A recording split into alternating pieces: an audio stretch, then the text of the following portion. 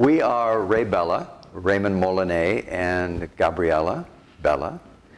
And this is our illustrious partner, Wide Garcia, who is our inspiration for the two pieces that we have, that we've contributed to this wonderful Reach Out show. Raymond and I, we work as a team from the start because our entire relationship, we are married, and our entire relationship is about collaboration. And so we found at the very start of our relationship that we can produce much better results when we work hand in hand, when we collaborate as a team and both bring in, you know, the best of each individual skill. That forms literally a synergy. So I couldn't do the art we do on my own, nor could he, but together we produce things that are impossible to create individually. And part of why we chose the Aloha Spirit Law is because it talks about connection. It talks about the connection to everything. And it really fit our entire mission and our vision of sharing the deeper meaning of the greatest treasures in Hawaiian culture. So we use Hawaiian inspiration from the culture and we translate it into a contemporary form.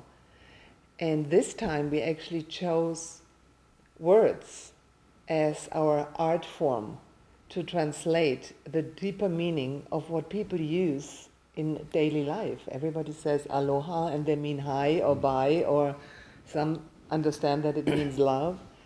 But we know, and we, you know, have been introduced by Wide about the deeper meaning of aloha. And so one of our pieces is called The Meaning of Aloha. And we wanted to translate the spirit that comes behind this word, aloha, into almost a piece to tell the story and educate people of something that is so important and so powerful. And we had Wide to guide us through this whole process and share his wisdom and share the beauty of his heart.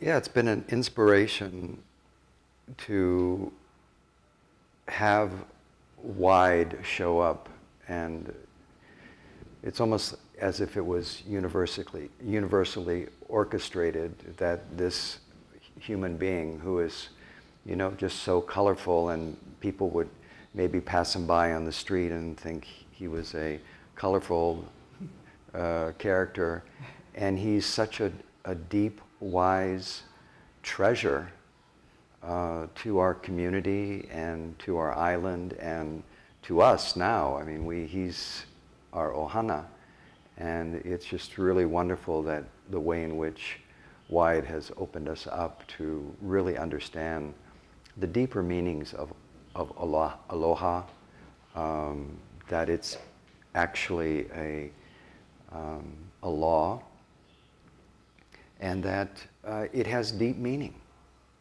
And so it's opened us up and expanded us to understand that we have a responsibility as people of this land to express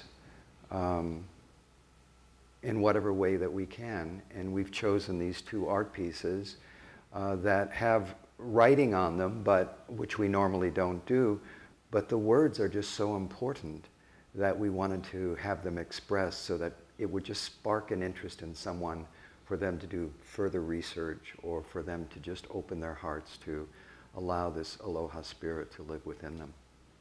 So the Aloha Spirit Law is an actual law, and it has been installed in 1986 in the Hawaiian statutes, and we actually have a copy of the actual law.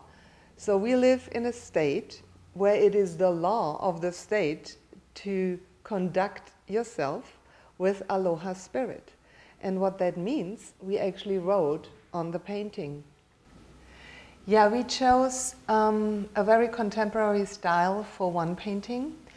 One of the reasons for the colors was inspired by Wide's eyes.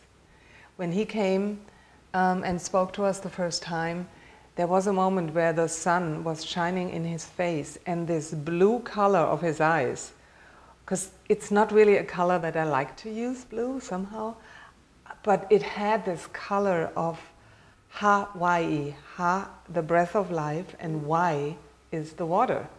So it was literally the inspiration where I said it, we have to find all the layers that are in his eyes. The man is so multifaceted. So this painting has lots and lots and lots of layers, but we still did it very soft and with simplicity, which is exactly who Wide is. That's what he taught us. And we used the words of the Aloha Spirit Law, and we had conversations about what that really means nowadays. Olu Olu, for instance, agreeable to be expressed with pleasantness. What does it really mean? I had a hard time finding it out. It was like, agreeable, do I have to agree with everybody? And White says no. But if you disagree, be pleasant about it, be kind about it, and be really joyful about it. So we took each and every word and had discussions about how could we translate. Expressed? Yeah, how is that translated? How is that expressed? Yeah. And so we were looking for other words that had that same kind of intensity or vibration to express the deeper meaning. So some people will resonate with different words that are on the painting. And again, we wanted to do that so that it would just inspire. And you know, everything, when we work on a painting, it's not just the technique of putting the paint on the canvas. It's the fact that our intention, our mana is actually expressed through what we're doing. So we never paint when we're having a discord or we're not in harmony with one another. So our pieces kind of reflect that. And if we are not in harmony with regards to our paintings, we just step away from them. So because we know the importance of how energy works, and so we want to make sure that when we're touching it, when we're putting our energy onto this, that it's reflecting the spirit of aloha. Also, on the other side, as each and every of our paintings has something on the back, we know that everything that is on a painting is speaking to the person who's viewing it. So on the other side is what we call an energy tattoo. It's not about hanging the painting two ways, but it's about having the hidden message come through the painting. And also on the other side is a poem that I wrote when I met Wide Garcia. And it's a poem about the man with a golden heart and purple hair that introduced us to the biggest secret that Hawaiian people can give to the world. And so the lower part of the painting also represents the water. So the upper part represents the Ha, the breath of life, and it's really soft. And the Wai of Hawaii is the water. And it is so deep and it has so many layers. And in a way, all life came from the water. And so we wanted to represent this with a kind of a landscape that is very contemporary, but also represent that the words that Auntie Paki, and we will explain that in a moment, brought to us, that they basically came out of the water and the land, because water is considered aina in Hawaii. Okay, I'm Wide Garcia, and I from California, but I moved to Hawaii in 1974. And to my surprise, and not to my surprise, was that until 2016, I didn't even know there was an Aloha Spirit Law. And I started asking people about it. Did you know there was an Aloha Spirit Law? No, no one has ever heard of it except the people that created the law.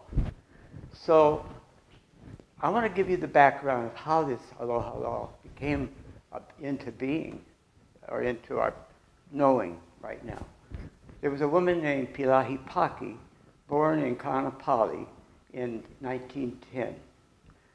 And she became a kahuna or a priest in the Hawaiian religion by training in Makawao in the 1900s, in 1970s and before.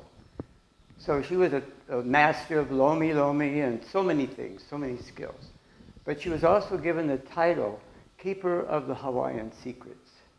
So in 1970, she had a vision that the world would be in terrible strife in the 21st century, and that the people all around the world would need to look to the islands of Hawaii to heal the world.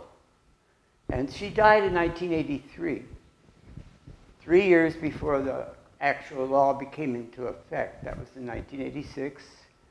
But she wrote the law. The words in this painting, the words in the law itself are all written by Pilahipaki. But it was her contribution that gave me the awareness finally in 2016, and I started looking up and Googling it, and yeah, there's the law. I also found out a lot about Pilahipaki. And in doing so, I became inspired. I just got on fire with this whole concept of we can do this. We can actually heal the world with this. We can have a shift in consciousness because of this. We cannot, the law is not enforceable. I cannot call 911 and say, hey, you didn't return a smile to me and you should be arrested. But we can look at the law, embrace the law, and change our consciousness. And by doing that, all the people that come here to Hawaii and have lived here and travel can become ambassadors to this Aloha Spirit Law. And I have only one thing to say about this. I think I covered that. She made it clear that the Aloha Spirit is in the land. It's not in the people. It's not in us humans. We have to embrace it, become part of the movement with the land to shift the consciousness of the globe. And that, I'm going to give you the poem that she wrote that's also on the painting in 1970. Okay, now I am going to read the poem that Pilahipaki wrote in 1970 on how to embrace the Aloha Spirit. Okay. Okay. What is Aloha? Before you can have Aloha, you must do Aloha. Before you can be Aloha, you must choose Aloha. Before you can choose Aloha, you must have the power to choose. Before you have the power to choose, you must be the source of power. Before being the source of power, you must be conscious of the source. This is the Aloha Spirit Law written by Auntie Pilahipaki. Akahai, the A in Aloha, stands for kindness, to be expressed with tenderness. Lokahi stands for unity, to be expressed with harmony. Olu Olu stands for agreeable, to be expressed with pleasantness. Ha'aha'a stands for humility, to be expressed with modesty. And Ahonoi stands for patience, to be expressed with perseverance. So about 2 years ago, I was introduced to Wide through an artist, Hui, a group of artists, 10 artists that were invited to collaborate by a project that was called Mala Malama Maui. And in this group, he brought up the Aloha Spirit Law, and I was so mesmerized by what he had to say, especially the reason why it is important to spread it. And White said, I will spread this law of love, the Hawaiian Aloha Spirit Law, until the last day of my life. And maybe you want to share why that is important.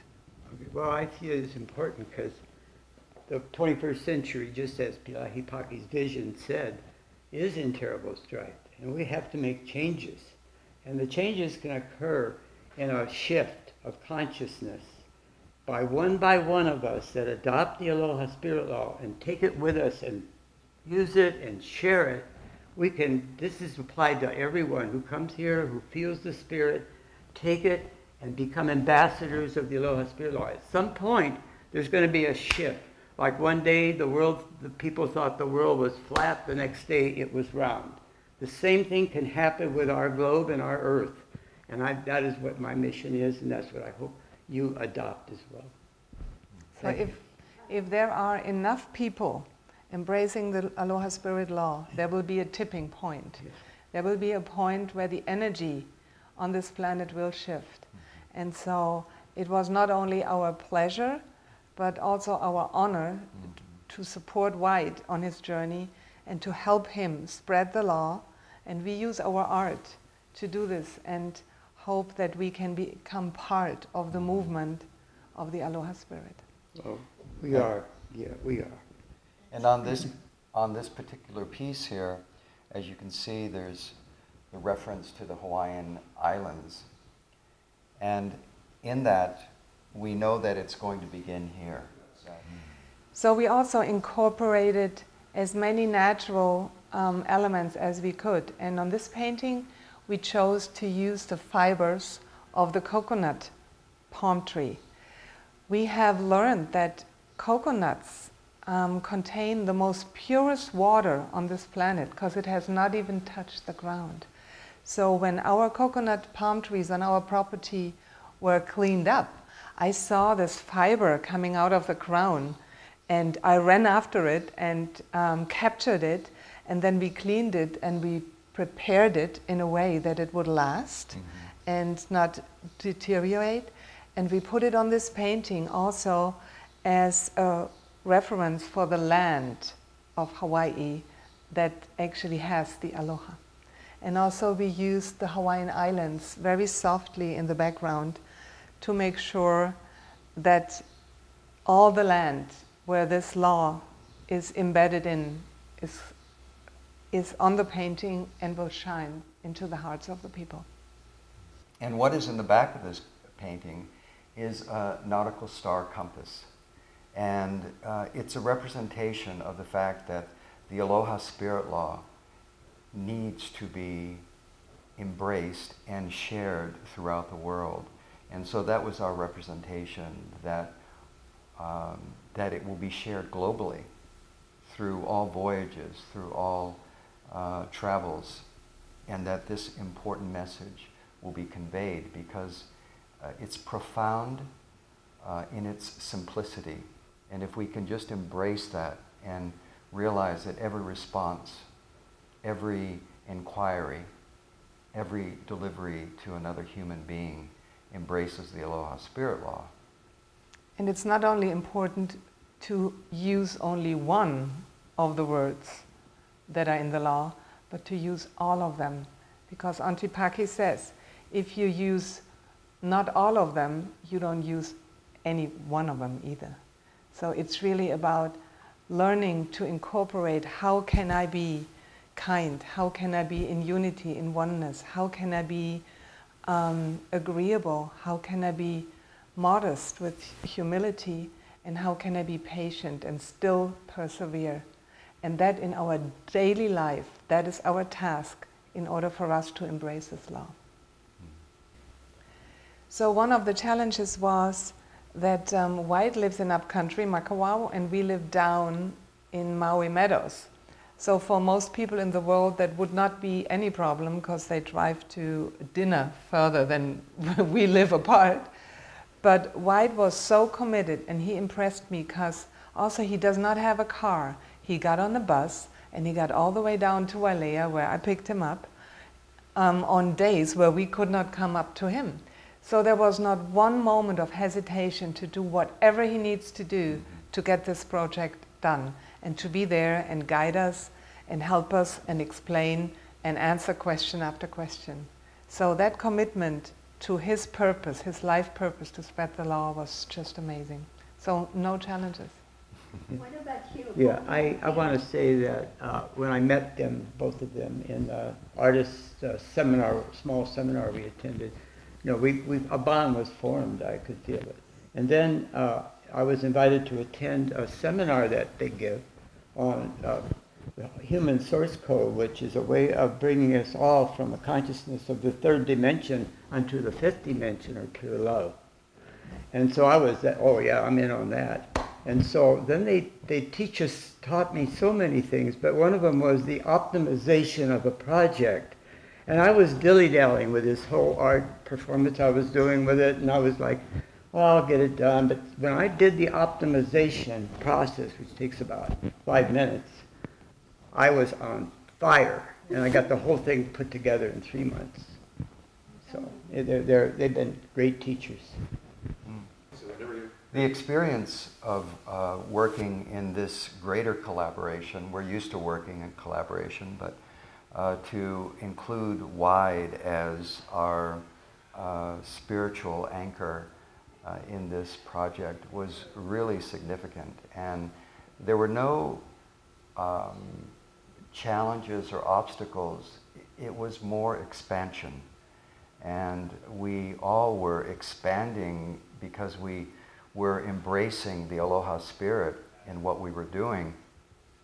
And there was just this euphoric feeling that came over us when we were together and collaborating on this, that, you know, it was very special. And the challenge was to honor Antipaki and the Aloha spirit law, to honor Wide in his diligence and his